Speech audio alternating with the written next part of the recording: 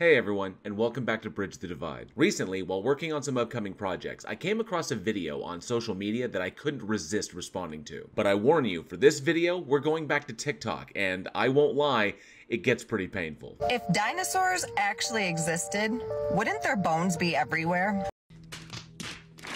Hey, I warned you. Now to answer the question, no, the actual bones of dinosaurs would not be everywhere. What are everywhere, however, are the fossils of their bones. Fossils being the impression of the structure of a prehistoric organism preserved in petrified form or as a mold or cast in rock. So all in all, this is really just a very ignorant question she's asking. Because questioning if dinosaurs really existed simply because we don't see their actual bones lying all over the place is akin to questioning if humans existed like 1,000 years ago just because we don't see their bones lying all over the place. Let's all put our critical thinking skills to the test this morning. Unfortunately, when you are hopelessly ignorant of a particular subject, all the critical thinking skills in the world are not going to help you. So why is it that the average Joe has never dug them up? Finding fossils is not something relegated only to professional paleontologists. Anyone and everyone can find a fossil, and they do quite often. You just need to know what you're looking for, and then you actually have to go and look for them. You remember that old tongue twister, "She sells seashells"? Well, it was originally a song written back in 1908, and the inspiration for it was a Victorian fossil hunter named Mary Anning, who discovered the first correctly identified ichthyosaur skeleton fossil when she was only 12 years old. So yeah, fossil hunting is not restricted to any one demographic. Anyone can do it. Like, why haven't you or I or anyone we know ever found a bone? Because you don't find bones, you find fossils. And just because you have never found one or your friends have never found one doesn't mean that fossils aren't everywhere all over the world waiting to be found. The real questions are, have you yourself ever actually gone out and deliberately looked for any? And two, if you did you even know what it was you were looking for? I myself have had the pleasure of visiting the Fossil Rim Wildlife Center in Glen Rose, Texas numerous times as a Boy Scout, and we always came back with fossils. Now, while I understand that you lack a fundamental understanding of the subject that you're talking about, it's really important to remember not to narcissistically project one's own ignorance onto other people by using your own internal experience as a baseline for everyone else. And another thing, bones can completely decay within 20 years. True, while bones can decay within 20 years, that measurement is not set in stone. According to the National Institutes of Health, human bones can decompose in as little as 6 years. And we also have evidence of human bones lasting thousands of years, such as Otzi the Iceman. It really all comes down to the conditions that the remains were exposed to. But these people are finding fossils that are intact, that still have teeth attached? While not all fossils are intact, many are, and it doesn't stop at finding fossils with intact fossilized teeth. In 2020, this fossilized nodosaur was excavated from 110 million year old rock in Alberta, Canada. The animal was so exceptionally well preserved that, like a fossil within a fossil, we were actually able to determine the contents of its stomach. And like I stated before, what fine details are available to us in fossils is all dependent upon the conditions of the preservation. From 76 million years ago? Even longer than that. Hell, that nodosaur I mentioned earlier was over 100 million years old. Dinosaurs were the dominant animal group throughout the Mesozoic era, which itself is divided into the Triassic, Jurassic, and Cretaceous periods. And that entire stretch of time lasted from 252 million to 66 million years ago. However, the oldest fossils ever found were those of cyanobacteria found in Archean rocks in Western Australia that date back to 3.5 billion years. And if you're watching this video and have found a dinosaur bone, I would love to hear it. Okay, I watched your video and I have found fossils. Problem solved. But you have to remember, we don't find bones, we find fossils. Essentially, you're asking people on the internet to provide you evidence to support your understanding. But because your understanding is fundamentally flawed, it's led you to ask for evidence that doesn't actually exist. I'd love to hear the story. Message me. I already told you earlier, so you can just go back in the video if you need to. I honestly believe they put these creatures in front of us and made us believe it because of this.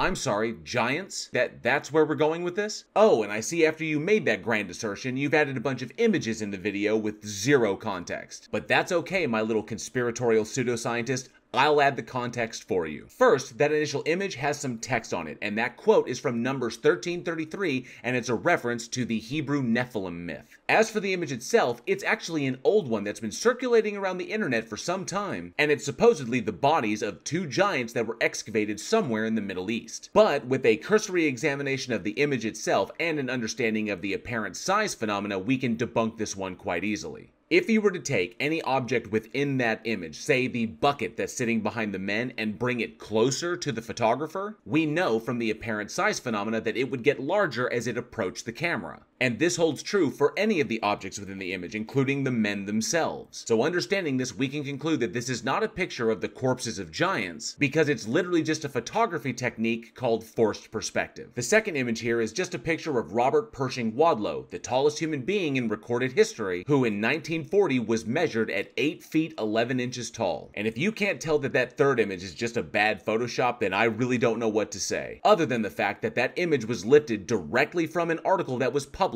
on Skeptoid.com, which is the website for the Skeptoid podcast, which itself is a show dedicated to debunking science misinformation, urban legends, and conspiracy theories. Which means that the third image this TikTok scientist used to back her weird segue into giants was actually pulled from a source that directly debunks her claim.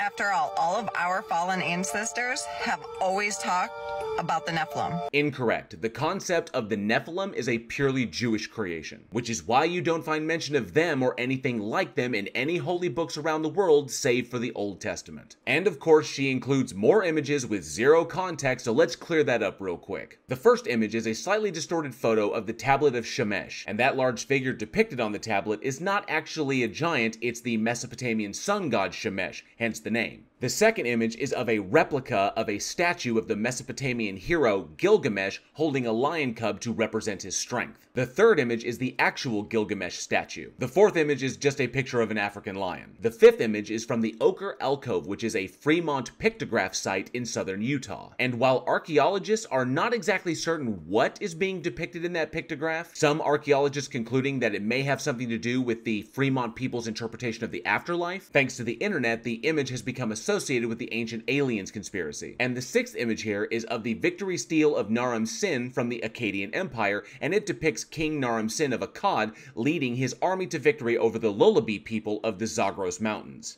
The fallen angels. Yeah, big-ass giants. None of the images presented in her video depict Nephilim or even giants. This right here is the problem when someone scours the internet for a bunch of images so they can post them all over the place with no context as to what they depict.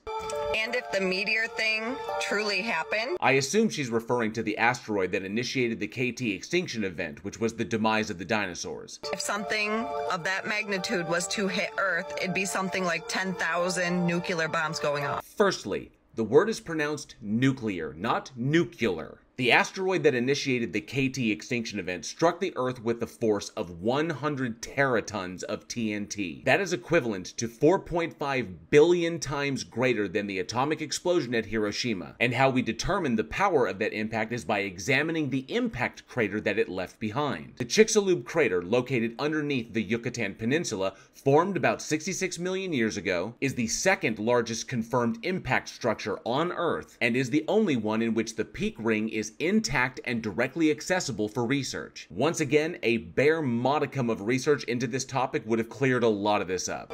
How didn't everything get obliterated? Well, technically it did. The asteroid's impact completely devastated the surrounding area as far north as modern-day New Jersey, 1,600 miles away. It's also estimated that the resultant wildfires enveloped nearly 70% of the planet's forests. To put it in simple terms, the devastation was immense. But the real damage came afterwards, as the impact event triggered irreparable climate change that resulted in the extinction of nearly 80% of all life on the planet. There wouldn't be anything left, let alone bones. This is really just a guess, but I don't think she seems to grasp just how big the Earth actually is. The asteroid that initiated the KT extinction event was itself only 6 miles wide. I think it goes without saying that in comparison to the Earth, that is quite small. And I'm thinking that it's that misunderstanding that's leading her to believe that the Earth should have been flash fried by the impact event. Come on, lady, this is an asteroid impact we're talking about, not the plot of a Nick Cage film. It's easy to connect the dots once your eyes are open. Well, yeah, just so long as you then use your open eyes to do some actual research into these topics so that you can talk about them coherently instead of making ridiculously ignorant claims. It's just another thing they made up to keep us from the truth. If they made it all up, then why is there evidence for these things all over the place? Fossils are constantly discovered all over the planet, even in Antarctica. The Chicxulub crater is directly accessible for study, so until you can demonstrate how the evidence or the predictive models or the scientific laws that we use to derive these conclusions are wrong, then everything you're claiming is just ignorance-born incredulity.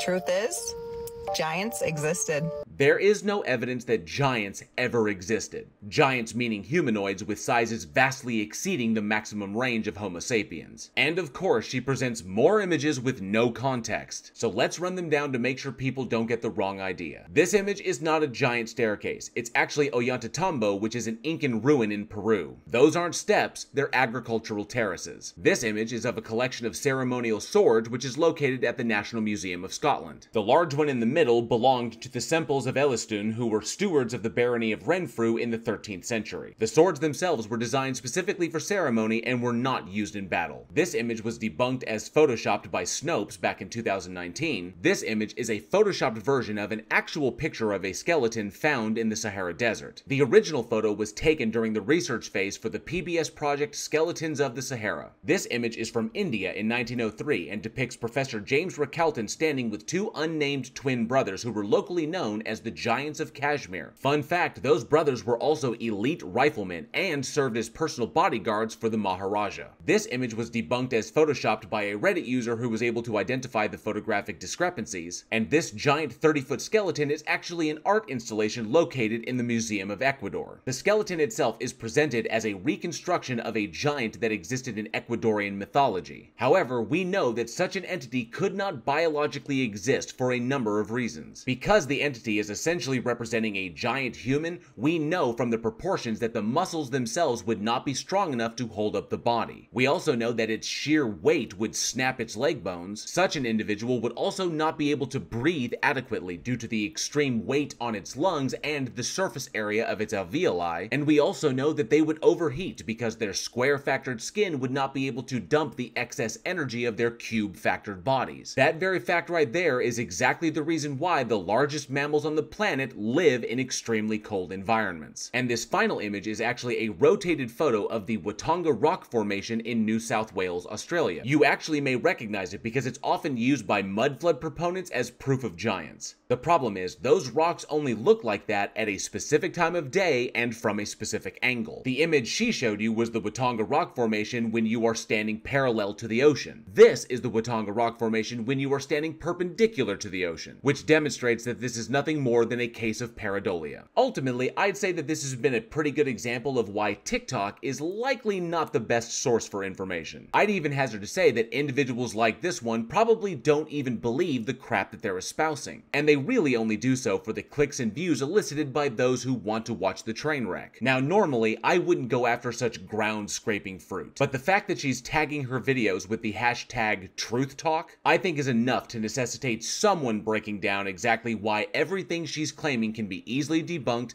and therefore is complete nonsense. Be safe, be excellent to each other. I'll see you next time.